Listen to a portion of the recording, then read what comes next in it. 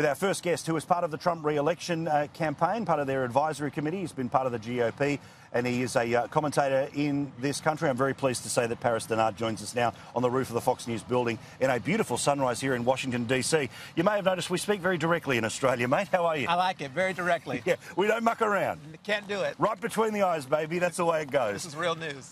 Now, help me out.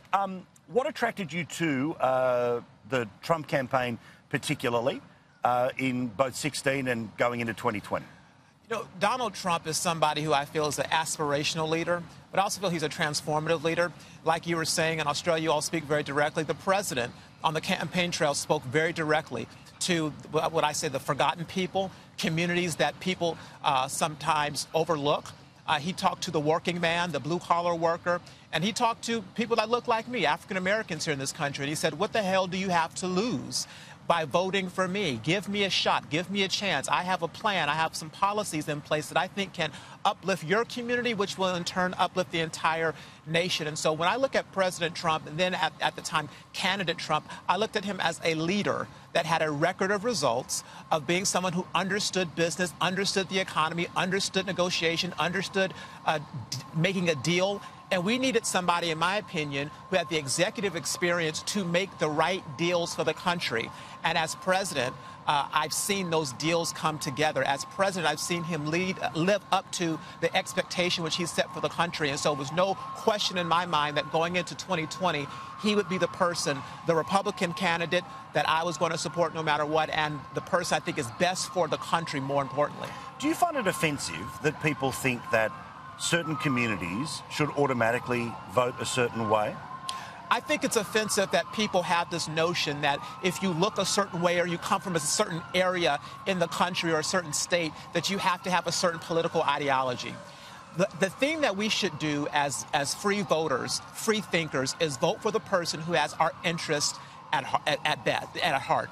The person who's going to make the best amount of change in a positive way for my family, for my community. So if you look at your situation, you say, there's crime here, there's drugs here, there's illegal activity here, there are no jobs, no economic employment, and the schools suck.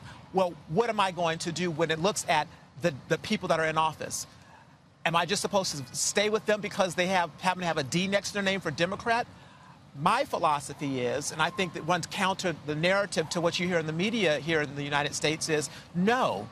Vote for the person that may not look like you but has your interest at heart. Vote for the person who's going to make the most amount of change for your community. And in my opinion, it is the Republican Party, it is the conservative message that can uplift. Look, people are talking about socialism like never before on the Democrat side. I can't find one socialist country that has worked or one socialist country that has produced prosperity. But when you look at capitalism and you look at free enterprise, that system that we have in this country is the one system that has uplifted people out of poverty, that is bringing people into the middle class and into the upper class. This is the system that empowers you. And empowerment and freedom and opportunity is something that everyone should celebrate.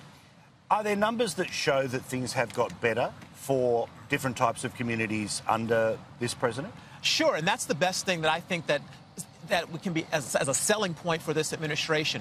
When you look at unemployment in the African-American community, which is one I'm particularly passionate about, is at an all-time low of 5.5%. But when you peel that onion back a little bit more, 4.4% for adult African-American women, historic lows for Hispanic Americans, historic lows for Asian Americans, historic lows for women, historic lows for disabled Americans. So across the board, when you look at how the economy is doing, and what I like to call it, my friend, an inclusive economy, it is an inclusive economy because people are getting back to work. When you look at the consumer indexes and how people are spending and wanting to spend and actually are saving and trying to get out this debt, student loan debt and Parent Plus loans and all of these things that are happening that impact the economy, on the whole, the economy is doing well, not just for the people that are living in the high society, but for the average person, for the forgotten people that President Trump talked about right over here on Inauguration Day. Tell me about your story. Where were you born and how did you get to the rooftop here? Yeah, I don't know how I got here. This is by luck that I got here, and I'm happy to be here this morning. But for me, I'm from Phoenix, Arizona, a product of a single-parent home, and I was just always passionate about public service and leadership. And my mother always said, you can be president of the United States if you want to be. You can do anything that you want to do because you're an American. In America, you can be and do what you want to do. And so through a lot of hard work and faith and support of my family and my friends and mentors, I was able to go to college at Pepperdine University. And then I came out here because I had a dream of working at the White House. And my first job out of college was working for George W. Bush, who was a great friend to former Prime Minister Howard. And I worked there for 4 years, and I've just been in the political system trying to make a difference for my community and the causes that I care about since the age of 17 years old. You mentioned that working for George W. Bush, the connection between John Howard, who he called a man of steel, gave him the presidential medal. Couldn't have been a stronger relationship between those two. What does Australia mean to you? You know what? To me, it means an ally. It means a friend. It means that when you listen to the narrative of the mainstream media that is against President Trump, they would have you believe that he has no friends, no support, and no allies. But when you look at the fact that there is something special about the United States and Australia, because President Trump has only had, to this point, one official visit, one state dinner. This Friday, this will be the second one, and it's going to Australia. Out of all the countries, out of all the world leaders, Australia is the one that the president chose because there's a special relationship there.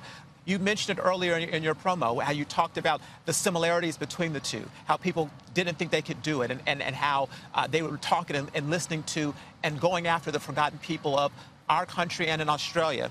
There is something special about our relationship, trading partners economically. And so when you look at where we're going as a nation, we can only do that when we have the support of our allies. And so it's very special for the United States to welcome the Prime Minister of Australia here. What a thrill to have you on the show. All the best for what I'm sure is going to be a gleaming future for you, mate. Thank you. Good on you. Thank you very much. Paris Dennard is his name. That is a name to put in your memory banks. This guy's going to go far.